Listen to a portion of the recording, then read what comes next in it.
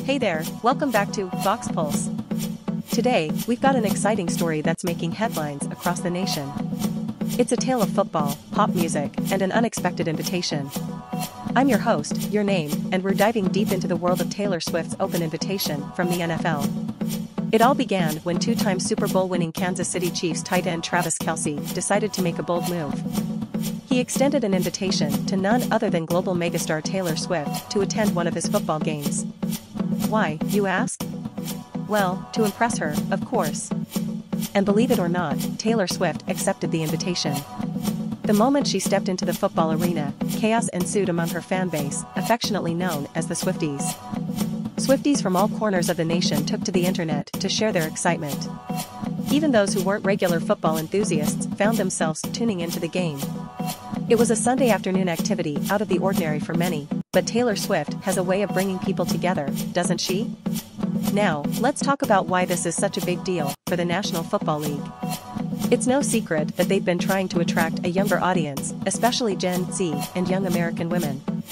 Taylor Swift's massive fan base, primarily composed of millennial women, immediately tuned in to watch the Chiefs-Bears game on September 24th. The result?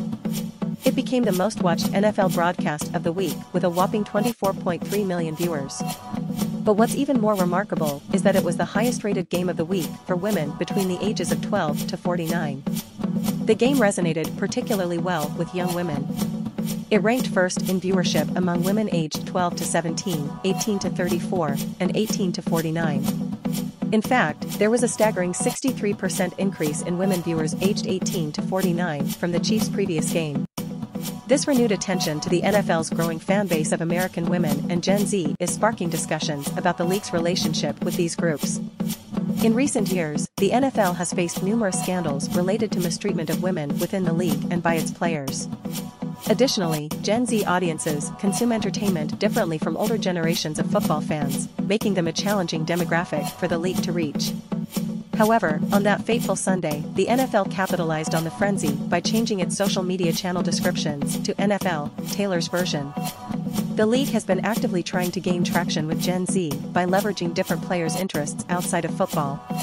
But they do face some hurdles along the way. And finally, a word from Ian Trombetta, a senior vice president of social and influencer marketing for the NFL, who revealed that they weren't aware of Taylor Swift's attendance until the day of the game. Still, they were closely watching the situation unfold.